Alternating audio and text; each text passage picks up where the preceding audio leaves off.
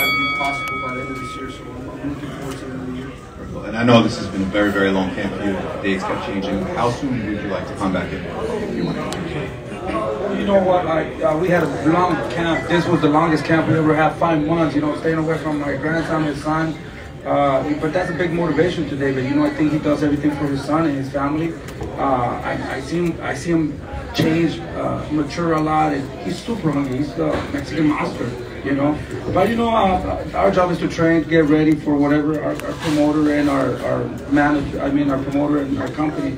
They're the ones that decide. It's their job to put the fights together. I would love to fight Charlo, Caleb Plant, whoever is in there. We're ready. We're ready. Hey David, congratulations on your victory right here with your fights. Obviously Canelo lost to Bivol. His plan was to fight Gennady Golovkin and for the undisputed title. Do you feel like that you deserve that fight more than Gennady Golovkin at this point? I felt like I was the #1 contender already when I had won the title eliminated. Now I won the interim title. So I basically these 2 fights I was the #1 contender. Are you willing to go as far as speak to Mauricio Sulaiman to try to, try to promote yourself and push that fight? We spoke to him already, but we have to speak to him again. We definitely, I'll let Samson Lukowicz take care of that. He's a Picasso in boxing, as we say. So we'll let him take care of that. Hey, let me put this way for everyone to be 100% what I'm saying. Gracias, Jagnate. Se te ve súper hermosa. Thank you. Of course, Vito looks tired. We have Sí, 3 options for November. One is Black, and the second one is Morel, and the third one is Chavo. It's no other one. Canelo doesn't have it. So don't continue to fantasize. All of you on Canelo, he will not take a step ahead to fight the real champion, the champion of the people.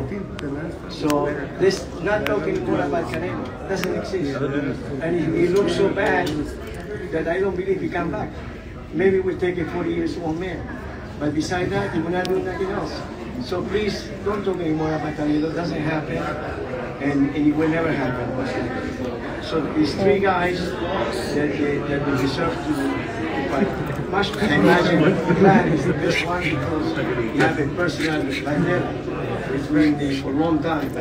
So if you really want the fight, you be ready for Vlad, Morel, that he talks too much. Thank you guys. Oh, sorry, I'm filming. So, anyway, that's Samson, the promoter, Samson Liquids.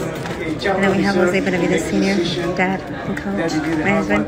And then we have David right there. David Benavidez, he just won the 3rd championship. Let's not talk anymore about it. Okay. Thank you.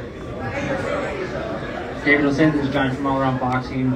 Again, a second show here in Arizona. Thank you for coming back.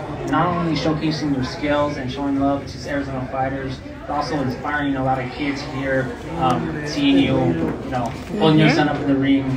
Now, Jose, you talked about a little bit about the pressure.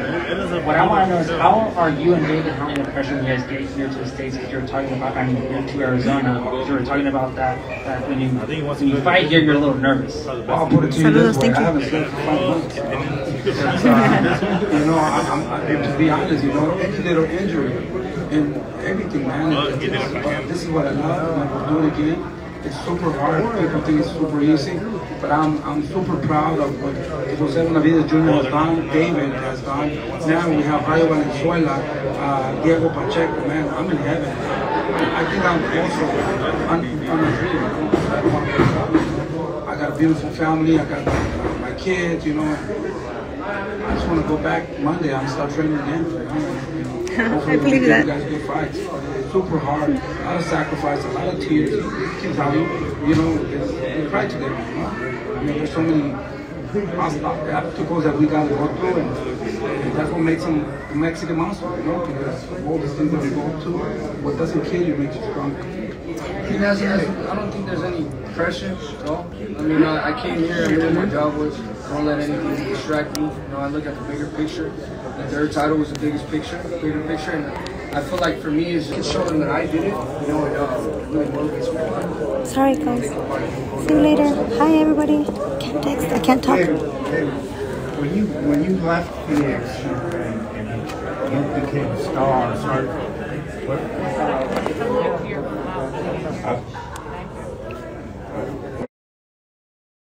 when you left Phoenix and then you became a star, you really didn't have the hometown base. And are you surprised how much the city has warmed up to you? I mean, you were a huge crowd back in November, the downtown arena. Another huge crowd tonight. It's like you never left. No, I'm not surprised. I knew that there was going to be this type of crowd. I just had to prove to the people, you know what, just because I'm from Phoenix, Arizona, doesn't mean I'm going to get supported by everybody. I got to, do something that the people like to see. I got to box a certain type of way so that people come and support me. I think if I box a different type of way, I don't think I'll have as much support as I have. But because I'm in there, I'm hungry. I want to go in there. I want to get the knockouts every single fight. I'm trying to hurt the person fighting every single round. I think that attracts the people. And, that's why I feel like the people gravitate towards me so much, because I represent the city and I put it on my back. And like I'm saying, I'm just so proud to be here. All right, guys, I'll see you later. David, right here, Adriana with APN Sports. Congratulations.